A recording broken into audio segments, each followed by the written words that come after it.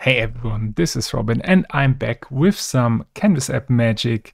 I showed you in one of the previous videos how we can create this nested gallery where we use a flexible height gallery on the outside and a normal gallery on the inside. If you want to watch that video first and haven't done so far, check it out in the description.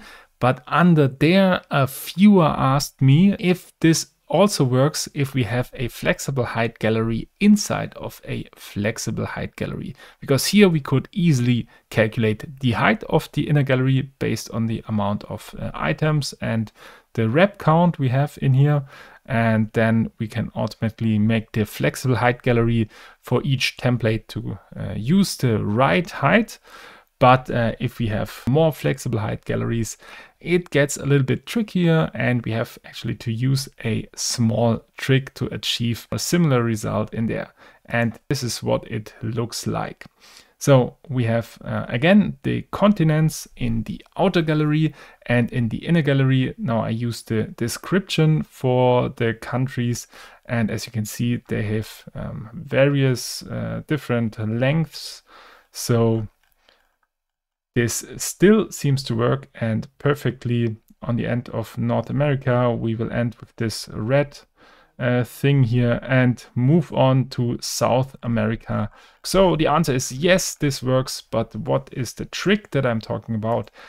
And the trick here is we need a little helper label because we want to calculate the height of each of these templates in the gallery in here.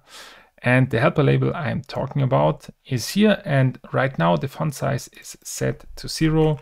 So we will bring it up again and then we see what I'm talking about. So in here, this one, this one or this whole card is 218 pixels high, and the next one 197, 177, 218, 197 again, and so on and so forth.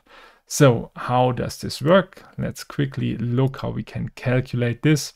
So this is actually really easy because we just want to have the height of the description, which is of course not fixed because we've set here the, where is it? The description.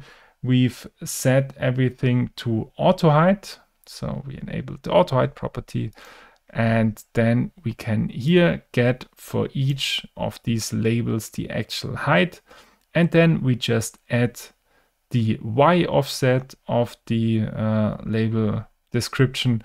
So this will result in the complete height of each of these light gray cards. And then we add all of those together to calculate the height of the inner gallery. So for each of the inner galleries for each continent. And how does that work then? So then here we need to account for the template padding if we are using that. If you don't use any template padding, if you don't know what template padding is, this is these little white lines. In here I've set them to 5 pixels and we can account for them if we just calculate self.allitemsCount times self.template padding. We could also add 1 in here because there's 1 on top and 1 off the bottom. But if I leave that out, then everything evens out perfectly in my example.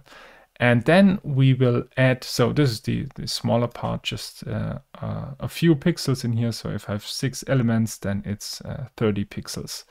And then I will sum up everything else. So the gray parts, and this is actually here the from all the gallery items from the inner gallery.